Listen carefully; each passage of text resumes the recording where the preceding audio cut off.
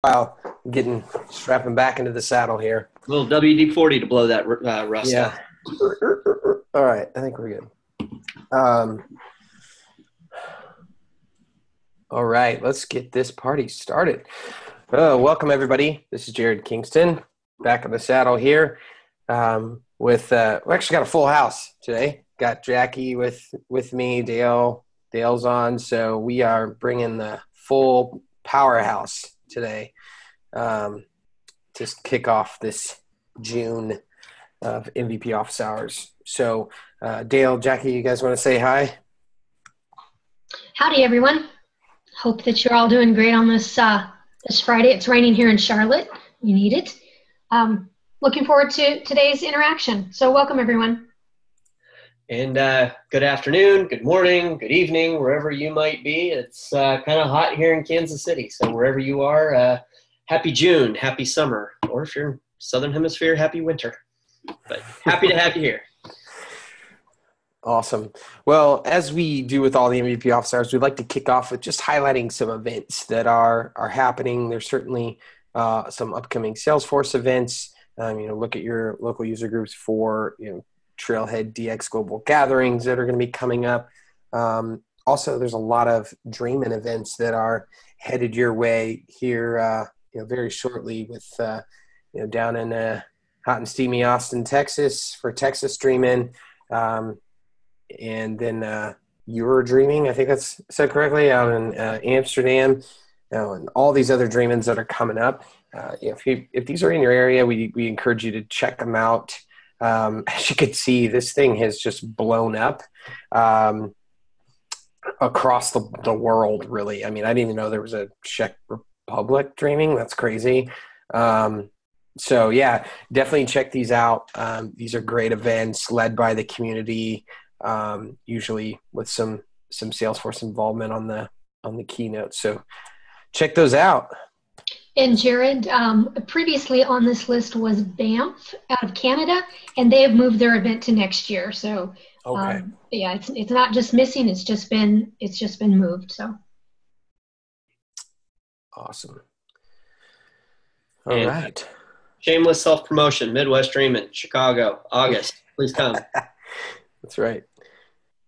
And if anyone's going to be at Big Sky Dreamin' out of Bozeman, Montana, I'll be out there. Come by and say hi. Nice. I just want to go there just to go to Montana. Really. We are making a vacation out of it post-conference, so it'll be fun. But if I remember, I'll bring stickers. So come say hi. Awesome. All right. Well, just to cover some quick ground rules, as we always do, this MVP office hours is all about everyone participating. It doesn't matter if you're an MVP or not. Share your experience, input, recommendations. We're here to help each other out. So, all that we ask is that mute yourself so it's easy to hear people answer and ask questions. If you have a question, sometimes we'll ask you to just speak up. If we're talking, just raise your hand within the meeting and we'll get to you as soon as possible. It's always helpful to, hear you say your name as you introduce yourself. So announce yourself there. And we use the chat to post resources, links, and we'll be recording those as we go and posting them out to our group within the Trailblazer community. And if it gets down to it, we're not afraid to, let you share your screen and, show us what you're working with, if you will, and we'll see if we can help from there. We record all of these and post them out to our YouTube channel, which, you can find either going to YouTube and searching or go to mvpofficers.info and it has a link there to all the recordings. Encourage you, if you haven't already, to subscribe to that channel and get the recordings directly to your inbox, which is pretty sweet. So that being said, I think I covered it all. Let's get to the MVPs. Do we have any MVPs in the house? I see Pete on there. Look at other names. Stu. Stu. Yep. Okay. Well, thanks to those MVPs for joining and helping out. Always appreciate it. Let's jump into the Q&A.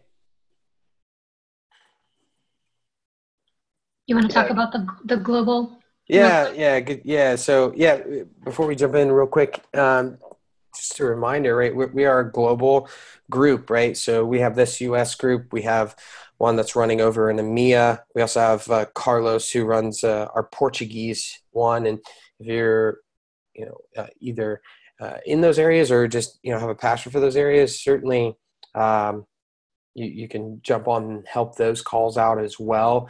Those times are listed on mvpofficehours.info. And, they're great opportunities to help. I know Jackie always mentions like the Portuguese one is a great one, and that you don't have to know how to speak Portuguese. Carlos does a really great job of translating where necessary. So, great opportunity to help out. And again, all that is out at mvpofficehours.info. All right. So Marty is quick to the hand raise. So Marty, you want to kick us off with your question here? Hi, this is Marty. So this is an opinion best practice question. People who have experience. I'm in the midst of setting up a couple customers with Inbox, and the opinion is Einstein Activity Capture Sync versus Lightning Sync. Any pros, cons, comments?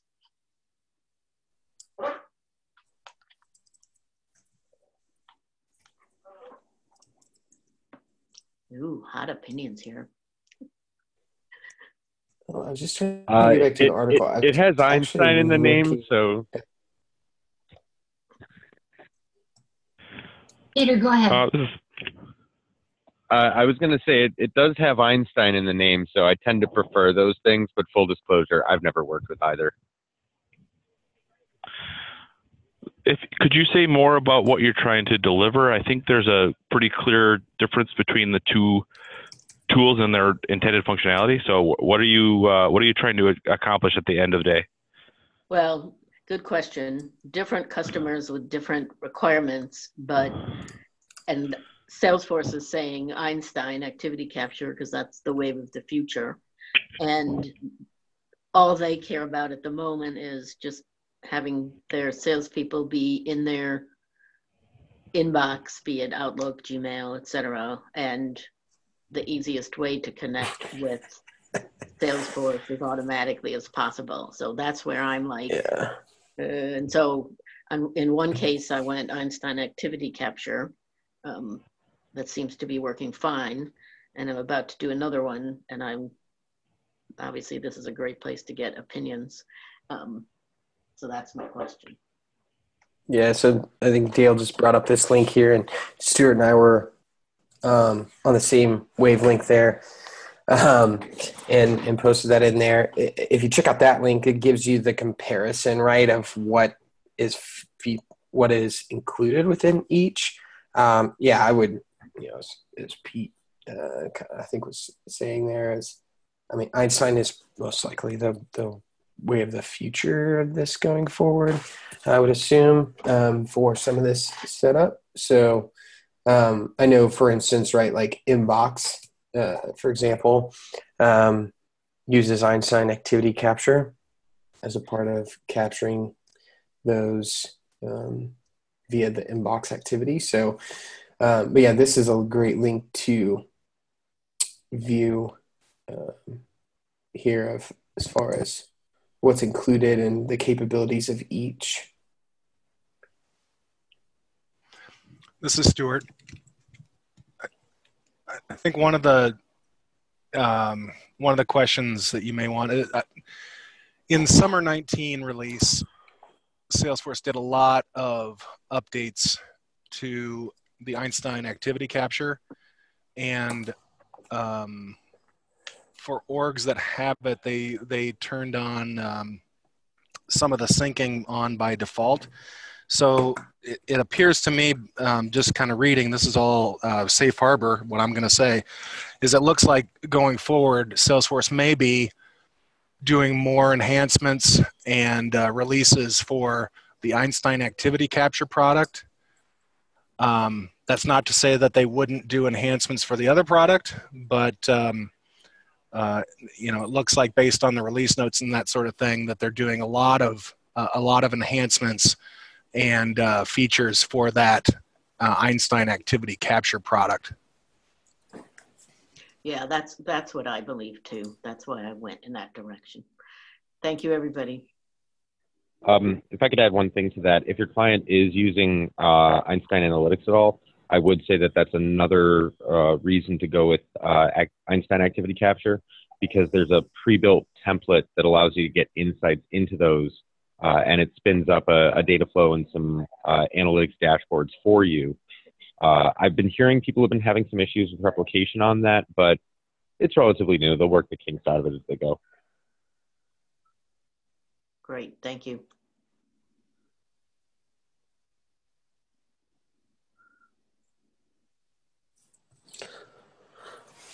Awesome. All right. Who else has a question?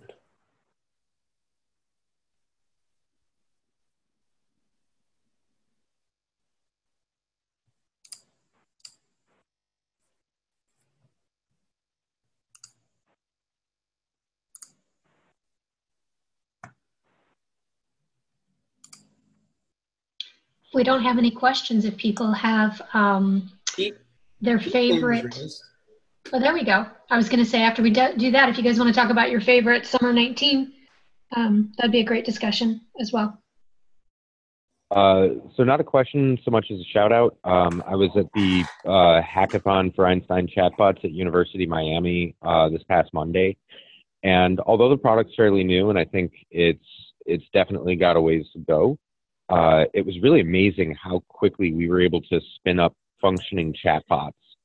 So imagine that you got that whole, you know, when you call into an automated system, it's like press 1 for this, and then it subdivides into a different menu. Now imagine a little chat window on your website, and it uses natural language processing to figure out what your customer is actually asking for, and then responds accordingly. It takes a little while to get it to train on the different permutations of what you can say to get it to respond. But what's really cool about it is that you're talking about an AI functionality that is clicks, not code, to set up. And then it can also tie into the invocable framework. So you can pass variables and call Apex logic and then return those values back to the bots. You can also call flows and return values back to the bots. So for example, my team, we had it querying some fields on the contact record to answer questions that the user had. Another team actually made their bot bilingual. So it's a really cool technology that I think has a lot of promise and definitely something to keep your eye on. Yeah. This is Jared. Yeah, I completely agree. I know we had an SE on my team did a workshop at the mothership, if you will, and it was cool to see what came out of that, right? Of just the in-depth, and I've done some other things with, you know, some support stuff around chatbots, and yeah, I completely agree. I think we're just scratching the surface right now, and there's going to be some really awesome things coming down, especially just from being able to do a lot of this declaratively, right? And you know, building out this functionality will be super helpful, as well as, you know, some chatbot templates, things like that that are coming down the line. So yeah, +1 to that for sure.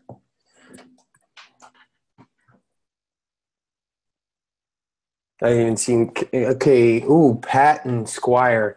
You guys were both like neck and neck, so I'm just going to go with the top one. Pat. Hey there. Go ahead. Hey there.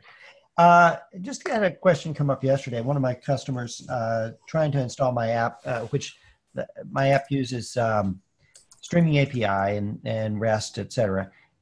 Turns out they're on professional edition, and they have not paid for the API enablement.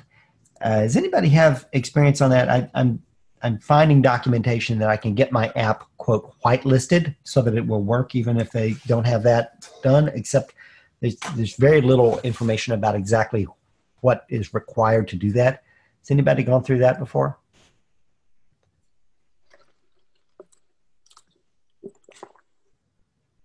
Okay. I'll take that as a no, and wait to hear back from Salesforce on it. Thanks. Pat, this is Jackie. One of the things you might do is check to see what other apps work in Professional, and see if you can reach out to some of those folks for guidance. That's a good idea. Thanks. Yep.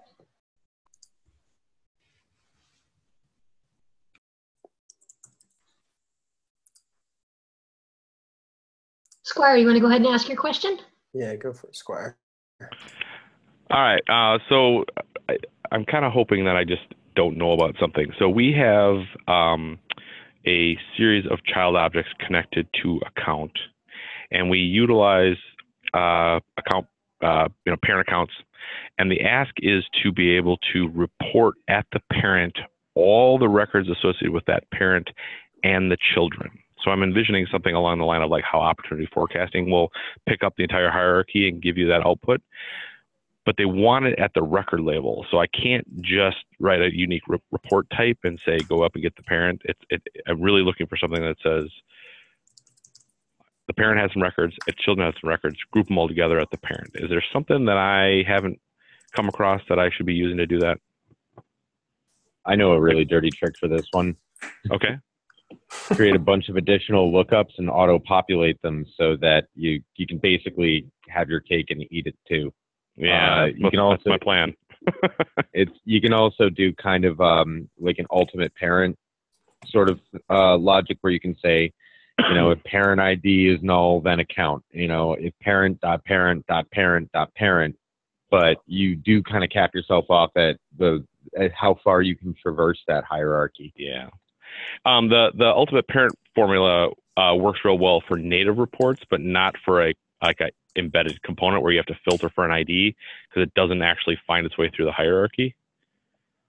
So that's why I was looking for. So I think the effectively a secondary parent lookup that says like these are all related to this parent, so I can write a native report type and just get me the parent and the children and then the child records is the only thing I could come up with. But I was secretly hoping there was something along that forecasting model that I could leverage. So it doesn't sound like you could also potentially create a junction object that creates one and I think this is a terrible strategy, but because it would just spam out so much data. But let's say you have 4 layers in the hierarchy, your child record would then create one junction for each of those 4 layers, which would then multiply your data volume by the number of rows that you have in total. And then additionally, you would have kind of this deduplication effort that you would need to do because your count of rows is going to be inflated. So you would need like a formula field that basically says, give me 1 divided by the number of layers of hierarchy that I'm looking up through so that you would end up with a 1 when you summed that. But yeah, I can't think of any clean solutions. Yeah, like I said, I was hoping that there was some sort of out-of-the-box thing I was forgetting about. But I think that the using a process to basically make like kind of a shadow parent relationship so I can write a native report type is the way to go. I just fingers crossed. So thanks, Pete. Yeah, you don't have Einstein Analytics, right? We do, but we need it quicker than the time it would take to put something like that into place. So. Okay. Well, if you decide you want to go down that route, just reach out to me offline because when we're in that environment, there really aren't any limitations. Right. Yeah. We've got a roadmap of Einstein Analytic dashboards that we want to write, but it's probably more of like start of 2020. So we're trying to hit this one today, kind of a thing. So, but watch out for that email. I'll be reaching out. Since today is National Donut Day, there will be no references to cake in the call. All references to desserts must be donut related. Thank you. I second that. You do not want us to talk about cake. that what you're saying? Do not go there. Pie charts are no longer supported. We now have donuts. I love it. It's all making sense why National Donut Day is the same month as June, the same month as Father's Day, because these are just a whole slew of bad dad jokes. Yeah, exactly. It's hilarious. I have a new one other minor thing. I'm writing a unit test, and I actually got this error. You can look at it in the in the chat window. The assertion failed, even though the expected and the actual are exactly the same. So I can't quite figure out what I'm supposed to do about that. The expected says out. Oh, it's a typo. Out. Thank you. Yep. Fresh eyes. Whew. Yeah, I do love that error. I think it's hilarious. Like, fatal error is like so scary. It's like. I know. Well, actually, when I look at logs, I frequently just go straight to the filter thing and type in all caps FAT, just fat, because it takes me right to the line in the code where it failed.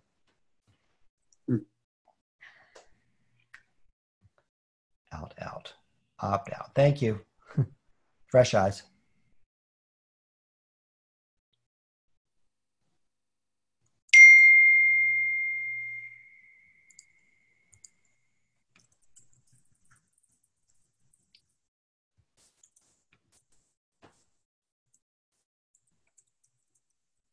Do you have any other questions or topics that you guys want to talk about? TDX was fun. Cool. What was your favorite thing? Yes, it was. Well, it's funny. The first couple of years, I was just so ravenous for learning there, but this year it was so focused on DX and LWC in terms of the hands-on learning classes, and I've been doing LWC for 4 months, so it wasn't really a lot to learn there. If you've been doing it, there wasn't a lot of new stuff, so it was. I think my actual favorite session was where they went through debugging in VS Code. Just how to actually do that, and I'm still struggling, but I'm getting there. Very cool. Anybody else?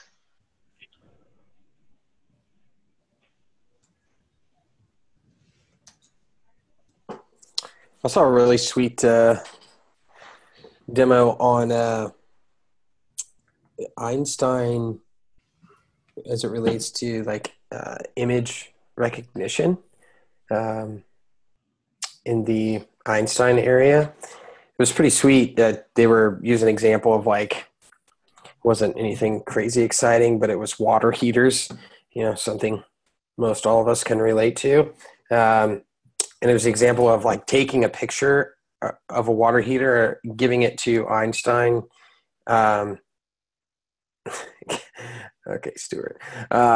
Giving the picture of that water heater to Einstein, and it could basically recognize just off the picture alone what type of water heater it was, based upon all this training data it had been given. And it was pretty cool. The guy just went directly to Google and said, hey, just pick any water heater picture of just one water heater. He uploaded it, and sure enough, it said, yeah, this, 84, there's actually a, I'll post the link here in the chat. There's actually an app on the App Exchange you can download that gives you the ability to kind of play around with this in the UI fashion. Where's it at? I'll post it in here. But it was just really cool to see that in action. And on the lightning, I'm not sure if anyone actually was listening because of all the jokes. in the chat. If you guys do not have your chat window open, you need to open it because it's a great Friday laugh. Oh. Anyway, go ahead. No, here. I was also going to say on the Lightning Web Components front, if you haven't seen, there's a nice sample gallery out there. I just posted that into the chat. It gives you some ones that Salesforce has provided that you can just put directly in your org. Some pretty cool ones in there.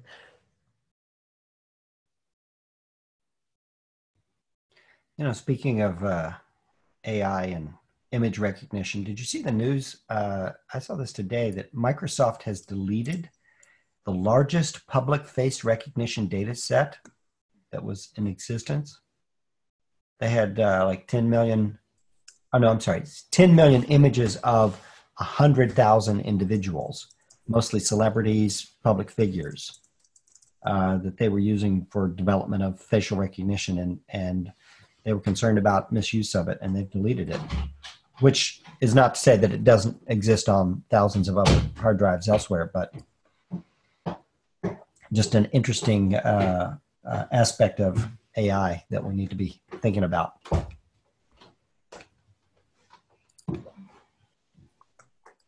Interesting. I remember when Einstein Analytics came out, and I got a lot of pushback from clients that they wanted pie charts because donut charts didn't resonate to them. It had to be a pie chart. And I mean, for me, this was really just like very difficult to respond to because it's really, for me, it's more about the insights and not about the shape of the visualization. And so I had to come up with a lot of different ways to push back on this. And I said, well, for one thing, actually, it basically is a pie chart, but in today's economy, we can't afford to give you the whole pie. So we just have to cut the middle out of it. And then my other one was, well, actually, it's not a pie chart at all. It's just a bar chart where we have stitched the bars end to end. And, I'm sorry, you can't have a pie chart. You can have a donut chart. But at the end of the day, I actually did find one legitimate argument for why it is superior to the pie chart, and that is that it frees up real estate to put the total in the middle. So donuts are, in fact, superior empirically.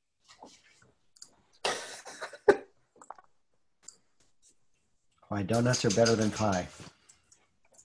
Donuts are better than everything. I don't know why we're even going to possibly open up the argument.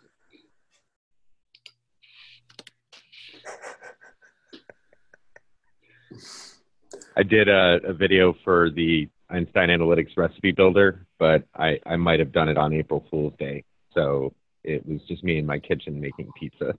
Mm-hmm. That Catter batch was pretty sweet though, wasn't it?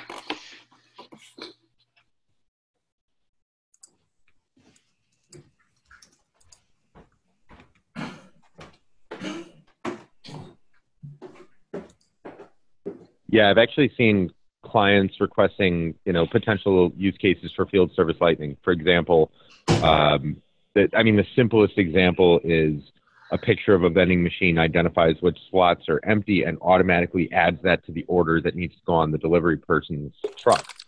But there's, other applications where, for example, you could tie this with IoT. So let's say that you're in a factory setting, a valve in a big machine breaks, the IoT sensor puts in a support case, the guy goes out, he takes a picture, and he logs what the damage to the part is, and then it compares that with what the picture of the working one is supposed to be. And then eventually over time, you could theoretically just have somebody be like, hey, I don't know why this thing's not working. Let me take a picture of it. It could figure out what's actually wrong with it and then, put in all your orders for you. I imagine that would take a long time to train, but when we think about the art of the possible, like all this stuff is really starting to blend together. And I'm very suspect when I hear the term AI at all, but they're starting to make a believer out of me as far as, is it marketable? Is it actually worth what we're investing into it? And are we going to get that ROI out of it? And I am starting to see it bear fruit. So it's really cool it's a really great time to be in this business. Yeah, that was one of the things that they were talking about this booth as he was talking through the demo, was that similar thing where it could, over time, learning data about, even like big machinery, right? And know what individual parts are a part of that piece of machinery, and be able to look at a picture and say, oh, this part is missing, or this part looks wrong, or something is off there. Be able to identify that, from that picture, which would be, crazy, right? Like, oh, what part is this? Oh, well, let me take a picture and upload it here, and it could basically identify all those parts, and so you could find the part you need right in the field. Is pretty crazy to think about.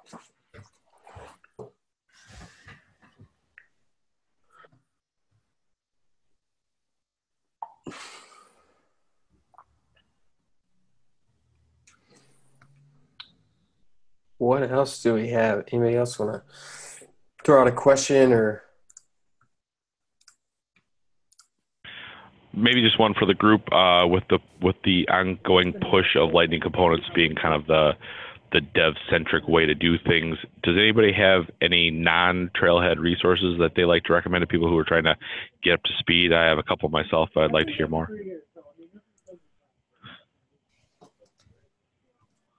I am always pinging over to W3 Schools, I think that was called.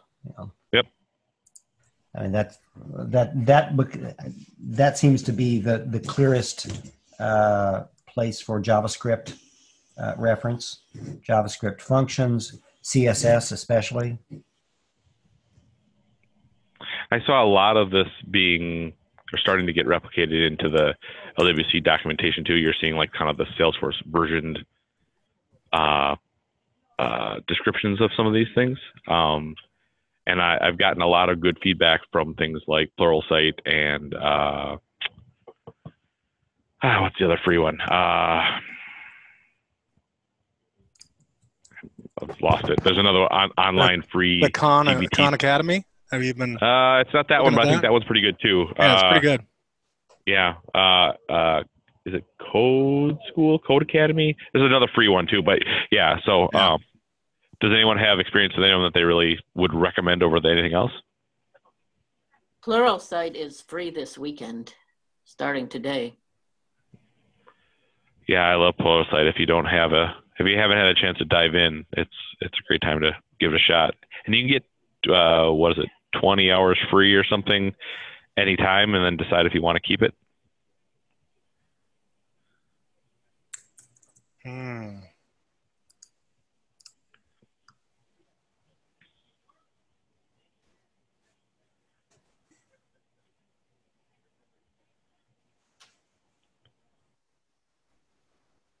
I will say that the LWC recipes site that they've created and are continuing to refine is maybe the best developer resource I've found that Salesforce has created.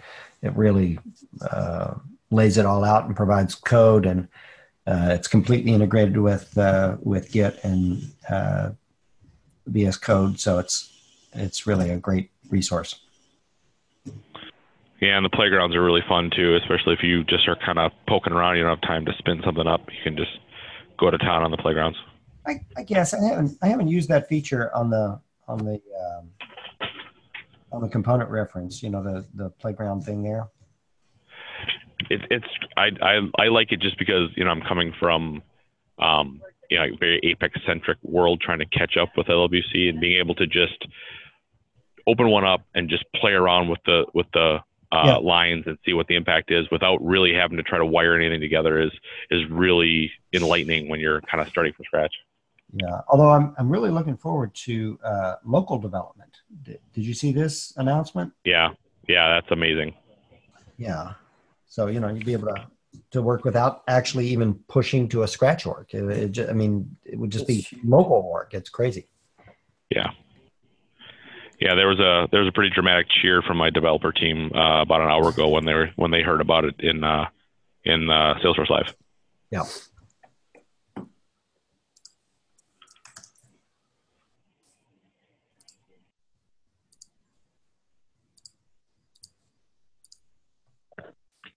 I got a pretty cool and really simple Clicks Not Code hack if you guys wanted to see something. I showed this to the Charlotte user group a couple of weeks ago. Basically, like, what if you have a validation rule, but you don't want to stop people from saving the record? If you want, I've got the org open. I can show you. Sure.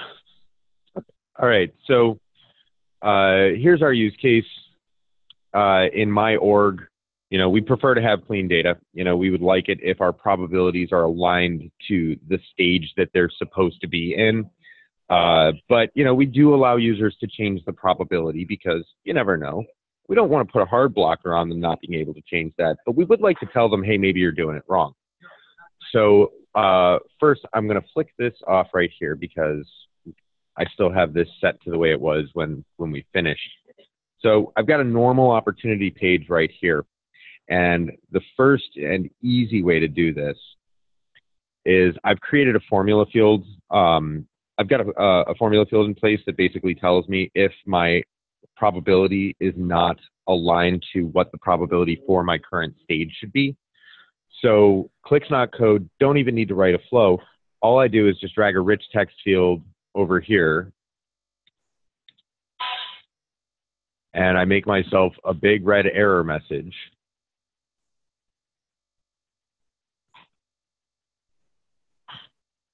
And then I add a filter to this for component visibility. And basically, probability aligned equals false. So if the probability is not aligned, then I want to see the big red error. Otherwise, I don't want to see it. And something like this is so easy to do. No, you don't need to understand flows. You don't need to be able to code nothing. It's as easy as creating a validation rule. So now all I've got to do is set this probability to something that doesn't match what the stage is supposed to be at, and I get my big red error.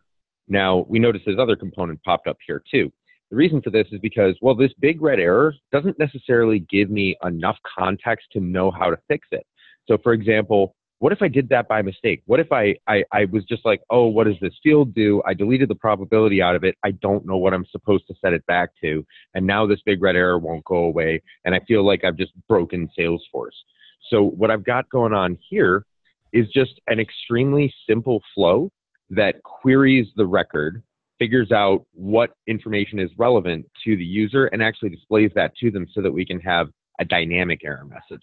So basically, it's just telling me this is what my current probability is, and this is what my suggested probability is. And a flow like this is so easy, it spins up in a matter of minutes because we're not actually doing any like true programmatic logic. We're just querying a record, pulling a couple of fields off of it, and making a simple little text string. So I can show the flow for this one right here. And let's see, probability alerts. Yeah, see, this is about as simple of a flow as you can literally get. So all it does is we are querying an opportunity where my ID equals opportunity ID. And I have to set this variable to receive input. And this is just like when you create the variable, you just have to set it to, you have to check this available for input checkbox. That's going to allow you to let the Lightning page pass the record ID into the flow.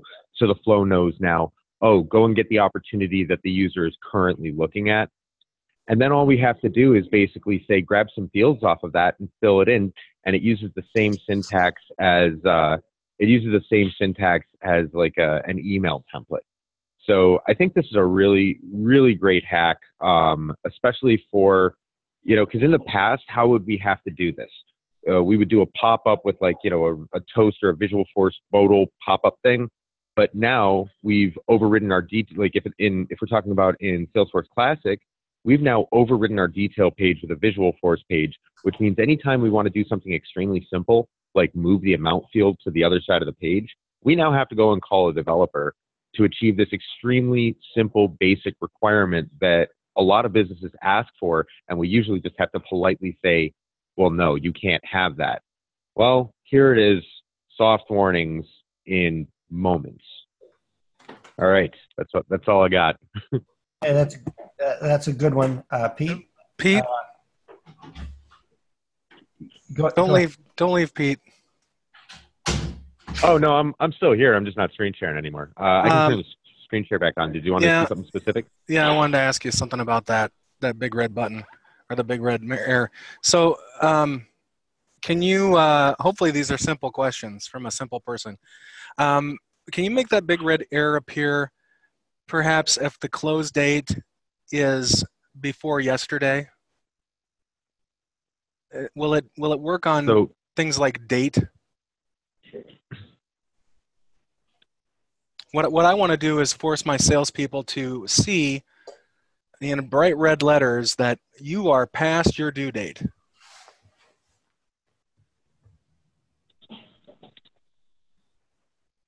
Let's find out. And then I have a follow-up question to this. So this should work on date fields. At the bare minimum, you could have a formula field that goes Boolean true false and then have the component read the Boolean true false. Yeah, okay. Yeah, so I could put a formula field and saying, show me the if number in the component. Days past close date or something like that, and then say if that's greater than 1, then that's turn that on. Okay. Yeah, that's easy. Yeah, so it's looking like it doesn't support date fields out of box. So yeah, you would need to go with the formula field approach, but you can definitely do that. And then if you additionally wanted to use the flow technique, then you can specifically tell them this opportunity is X number of days past due. You can actually start warning them out like a week in advance and let the message get bigger and bigger and bigger. It's a lot easier to do in the summer 19 release now that we have the rich text editor back in flows. Okay. Oh yeah, I like that idea.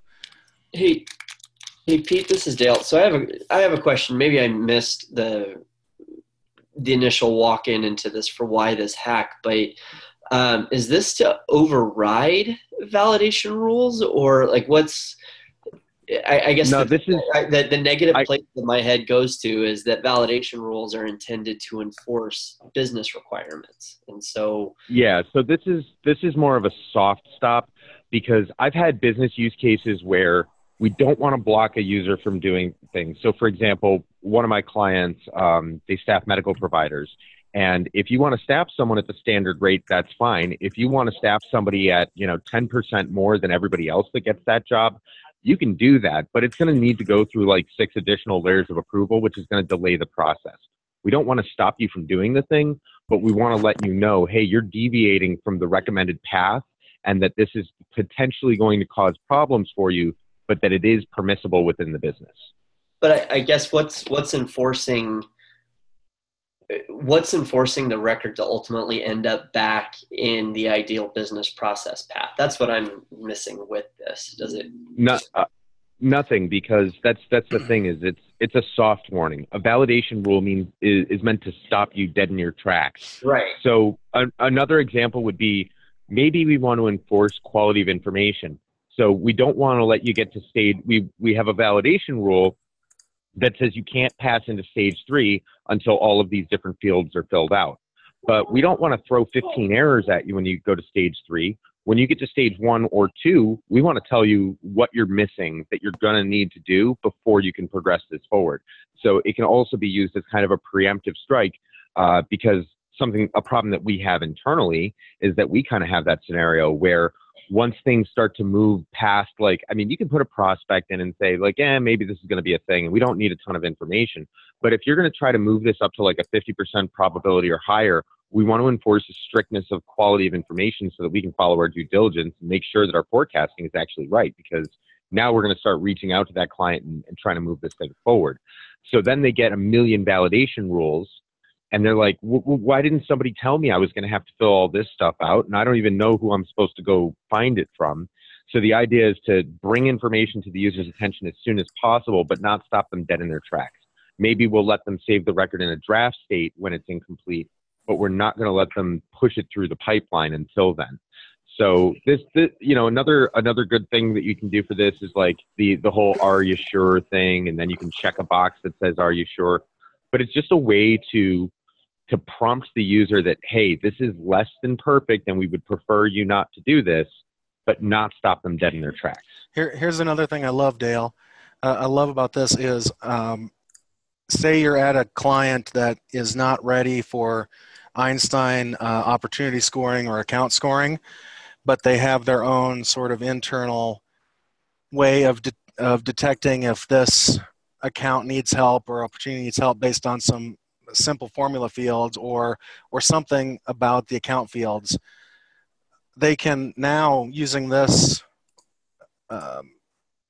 what Pete's showing here, they can show some insights on the page based on something that's happened on a field on the account or on the opportunity, and give sort of an Einstein sort of feel without having Einstein. No, I get all of that, all of what's going on. My question is does this then come with some kind of enforcement back to the user that, I mean, you've just committed a record to the database. Does this then come with some kind of a practice back to the users that says at some point you're going to have to clean up your data to meet business process requirement? That's my question. I get how validation rules work. I get what this flow is intended to do. I also see that it's committing a record to the database to then move on and be updated by anybody else, potentially with gaps in information. So that's what I'm wondering is what reconciles this in the end? No, I absolutely agree with you. But a lot of times I'll give a best practice recommendation to my client and they'll just say, well, no. Another thing is, what if it's based on the results of a formula output? So for example, that opportunity is now in the past. I mean, we can fire off a notification if we want, but we can't block them from, we can't do anything about the record other than through reporting and notifications to say that this thing already happened. It wasn't through a user's action. It was through a user's inaction. Another example would be, customer calls up to order something, big red pop-up on the account that says expired credit card. So maybe before you take their order, you should resolve that issue.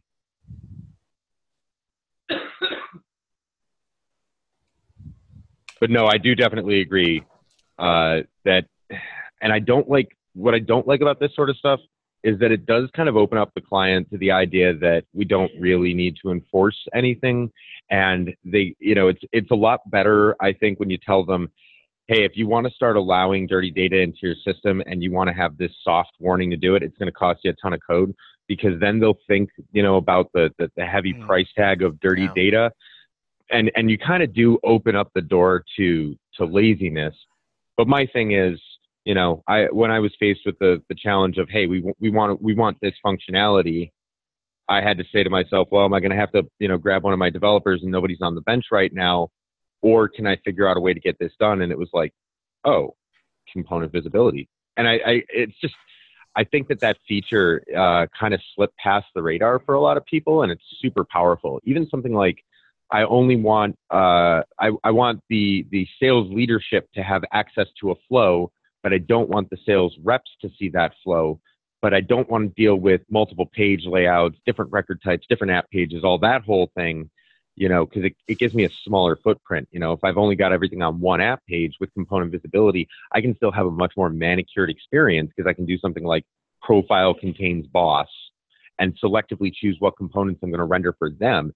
And I can have a very customized user experience without having to build out 15 different versions of the page. So then I'm not creating that tech debt of when I go to add a fancy new report chart that I want everybody to see, I still only have one place I've got to add it.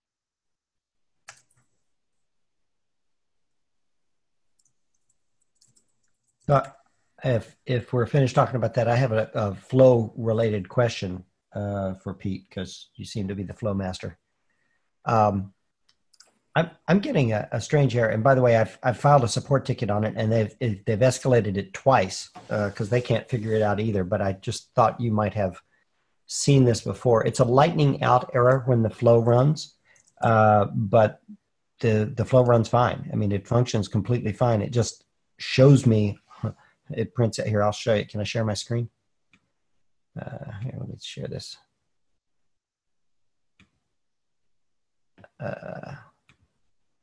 It's a flow that runs from a list. Basically, it can be any list, but in this case, it's leads. So let me just select some leads, and I launch the flow. It's basically creating new records from these records. launches this flow, pulls in the IDs of the selected records, and gives me this at the bottom. This is not part of the flow right there. It still works fine. I can add this to this. I click next. This is pulling in an Aura component that gives me a pop-up. I click next. It tells me it was created, and I hit finish, and I'm done. And this is the flow.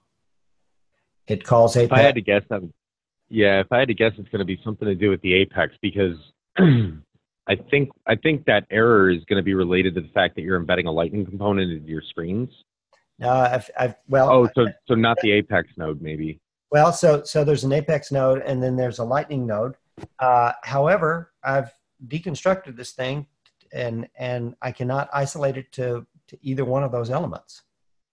What about the browser debug logs? Because I've seen times where something won't necessarily throw an error, but like it'll still appear to be functioning, but something's grinding behind the scenes. And sometimes you can pick that up in like the browser console, like F12 or whatever that is. Yeah. And I don't know how to do it on a Mac. Well, so I've got it open, but I don't.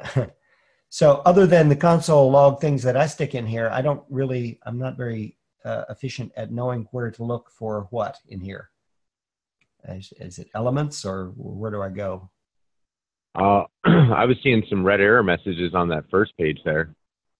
We try to read those and see if they make any sense. Post message on. Is logo 180 something that, no, that's probably no something out of the box. No. It's amazing how many errors a page can actually throw and still appear to work just fine.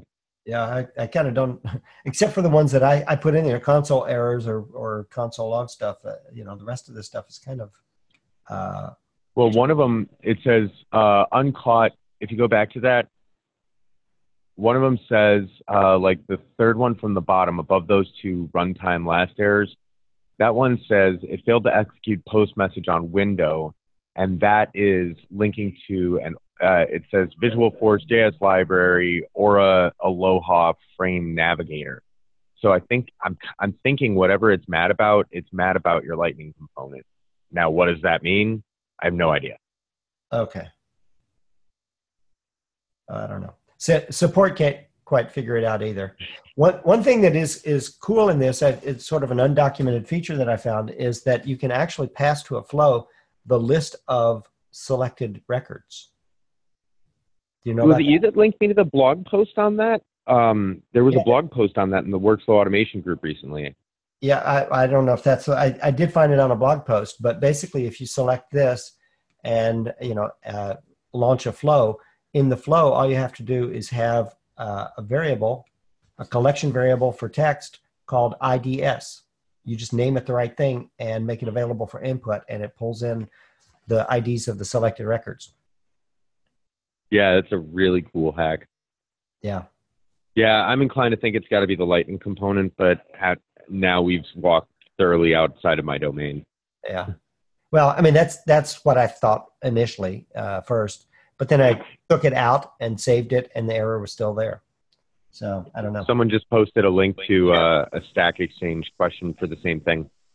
Yeah, it said to eliminate it and save it, and then put it back in. But it sounds like that's what you just did. So yeah, I did. Finding out error. Let's see. Did I stop sharing my? Yeah, I did. Okay. Yeah, it's my question. Oh, it's yours. Yeah, that's me. I posted this there a couple of days ago. Yeah. That would be, or actually, yeah. So this is a while back. Couple weeks ago. Yeah. And support's been working on this for 10 days, trying to escalate it, and nobody can seem to figure out what it is.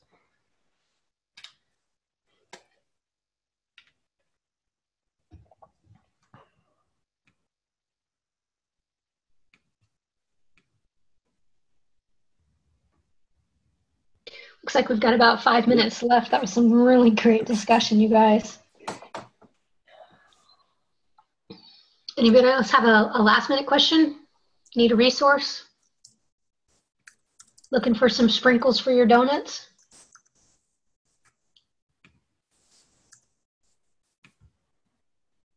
Jared or Dale, do you guys have anything you want to share? I'm surprised there was no discussion of the new mascot. Have you seen that? Who's the new mascot? Oh, Ruth, the technical architect. Yeah. She's an elephant. Yeah. Oh, I haven't seen that.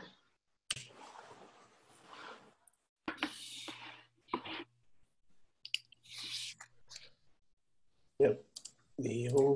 Ruth, that technical architect is an elephant, you said? Yeah, there he is on the left in the images. Yep. Well, that's not a forest animal. Well, it depends. Are we moving? Well, neither is muley, the mules, whatever the mule is. No, Depends what you No. define as foresty, right? Yeah, exactly. They're Asian forests, and that appears to be. That I guess is true. I Yeah. believe Ruth is Asian, not African. I can, got to look at the ears, but pretty sure. She can dwell in whatever habitat she wishes. I guess so. That's right. Whatever her pronouns. Very cool. All right. Well, thanks for sharing. Didn't know we had a new mascot. I guess those are the things you learn at Trailhead DX. No, actually, I learned that one after I saw it after it was over. Yeah, I mean, okay. it's introduced here on the 30th. That was after, I think. Super cool. Also have the new little kind of streamlined Trailhead logo and font there. Yeah, fancy. Does that mean we all get new hoodies now? Yeah, there's an application form somewhere. I can't wear any of the hoodies that they give us because I wear my glasses most of the time hanging on my shirt collar, when they're not on my face. And the zippers on those hoodies are metal zippers and they scratch my glasses. You need some bubble You can wrap. always send them my way. I've only got 7 hoodies, so I need to stock up. The hoodies I wear you've got plastic zippers, so whatever.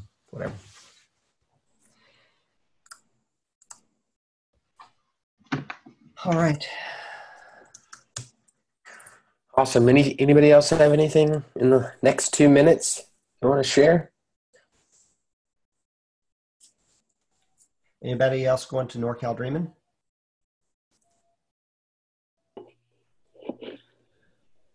It's going to be a good one. Having grown up in Sacramento, I would love to, but nope, not this year. No, Sacramento, end of June. It's going to be lovely.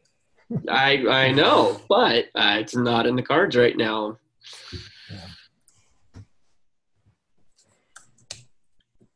Oh, one thing I will say quickly, there's been a lot of talk on LinkedIn and some of the forums, et cetera, about there's a glut of people that are going through the training. Salesforce is getting a lot of people, to Ranger status and getting them certified.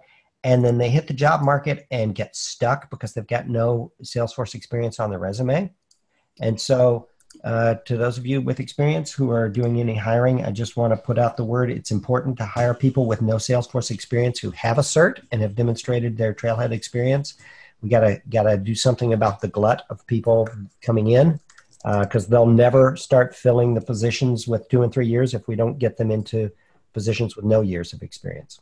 Well, we actually have a guy here in Kansas City, Daniel Malone. If you're not following him on LinkedIn, because I don't think he's made his way to Twitter yet, but go find him on LinkedIn. But he is a gentleman who kind of in the same mold as Zach Otero, same part of the country and everything, who came in from the outside and heard about it from family, worked to get his cert. And the biggest thing that we were telling him in Kansas City is go find nonprofits and get your experience that way. And well, he is now, he just posted something on LinkedIn a day or two ago that talked about, you could tell he was geeking out when he wrote the post about what he had the opportunity to do as a declarative admin with Lightning, et cetera, et cetera. So that's at least what we recommend if you need to get well, that's the standard thing, except that so many people here in the Bay Area are swamping all of these nonprofits. And frankly, when it comes time to be hired, the nonprofit experience doesn't actually transfer over to the job duties. And so they're finding it less and less valuable. So one of the things that I've done, I've added what I'm calling a Ranger Apprentice with a full developer title. And she will be working with me alongside me. I'm mentoring her as a developer because she wants to be a developer. She's certified as a developer. She's trained, but she's getting the experience through me, and the salary is commensurate with that. So just trying to encourage others to do the same. That's great that you're doing that, Pat. Thank you. Yeah, that's awesome. All right. Well, we are at time. I appreciate all the collaboration, obviously the throwing of new ideas and sharing that was done. Always appreciate that. Great call today. Appreciate everyone's time. Again, we'll post this recording, all the resources that we've gathered here out to the group as well as on Twitter. So thanks everybody for joining MVP Office Hours, and we will see you on the next one. Have a great weekend.